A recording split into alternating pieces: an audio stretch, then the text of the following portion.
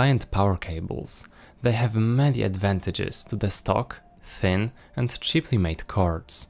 Some of them include much superior build quality, aesthetics, durability, the ability to choose a perfect length, and the most importantly, possible sound quality improvements. That's why I decided to replace all power cables in my audio setups with better ones to see what happens and what improvements each one of them can bring. I also upgraded one more secret part of my setups, but you'll have to watch the video to find out what it was and why it surprised me more than I expected. Let's start with the general overview of the power cords I have. They are the Monosaudio P902 E6R, and you can get them for under $150 for a 180cm version in either EU or the US variants. I have got the European version, but the only difference between both is the plug style. Getting into the technical details, these cables are thick, with a 17mm diameter. They use high purity 99.998% OFC copper for excellent conductivity and feature 5.5 square millimeter cross section. They come with 100% copper shielding to minimize interference and Teflon insulation. This makes it feel really strong, but also makes it very stiff, especially for shorter lengths. It comes with an aluminum piece that has a copper colored badge, which does not serve any purpose besides just looking pretty, but it adds that one more bit of a premium feel. Moving to the plugs, they are big. They use high purity copper conductors for optimal signal transmission and feature a durable aluminum alloy body. This entire element with a blue sticker is metal, not plastic. The plugs are also rated for a maximum of 16 amps and 250 volts AC. The pins have an anti-corrosion plating, which doesn't affect the resistance a lot, but ensures longevity. I prefer having some kind of thin plating on my plugs instead of bare copper. It also fits the aesthetics of the cable. How does it affect the sound quality when used with different components though? I've invested a lot of time and effort into this. Your support by leaving a like down below would be much appreciated.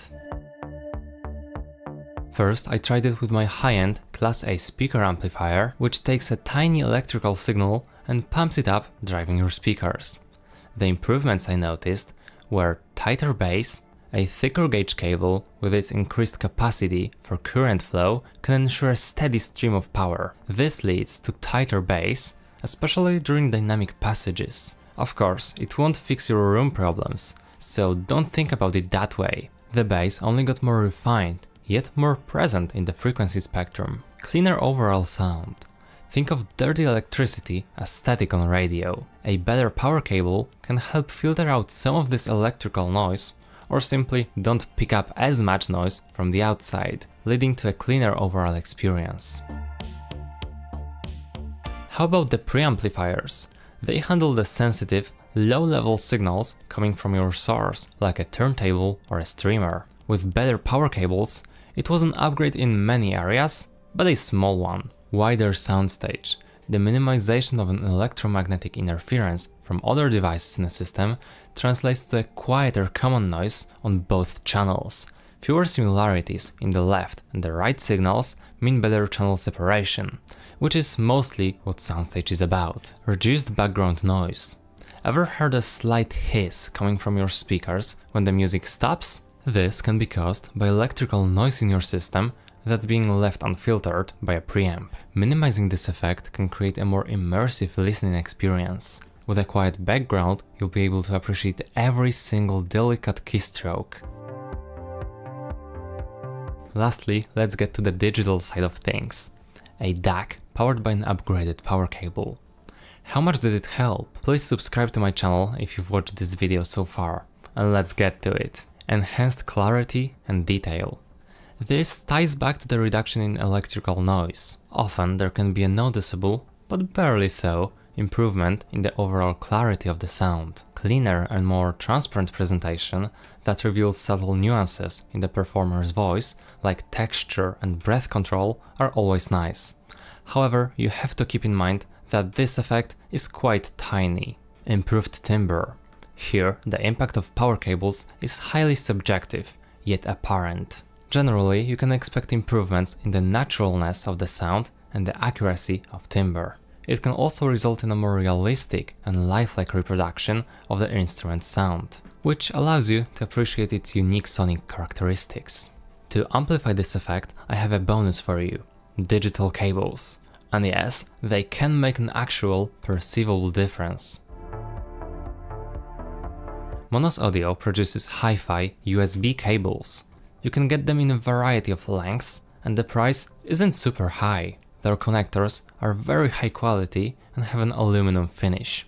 The USB plugs are gold plated to avoid corrosion. In addition to that, there are high purity copper internal conductors that are directional. In terms of the thickness, they are quite thick for a USB cable, but it's nothing crazy. I would say that it's roughly 3 times as thick as a standard cheap USB data cable. The very soft material braiding helps a lot in giving a more luxurious feel.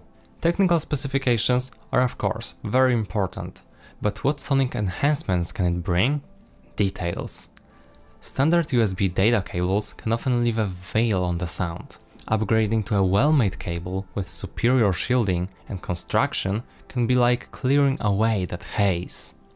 You'll start hearing more than before. And trust me, I was going back and forth between a regular cable and this one, as I was left in a disbelief that the difference could be that big for just a USB cable. Soundstage depth. Standard cables can sometimes restrict the illusion of depth, making the instruments feel congested and close together. A better cable can result in a deeper, but in this case not that much more expansive sonic environment.